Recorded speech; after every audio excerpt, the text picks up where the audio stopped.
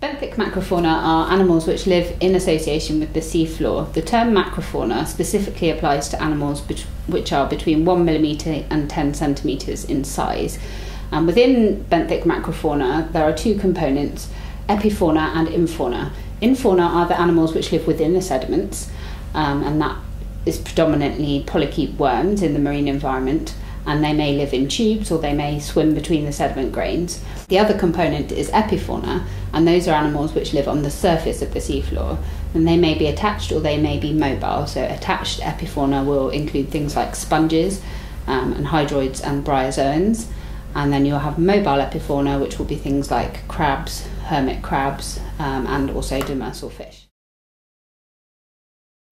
Benthic macrofauna are studied to look at the impacts of anthropogenic activities on the sea, and this is because they've been shown to be good indicators of stress in the marine environment.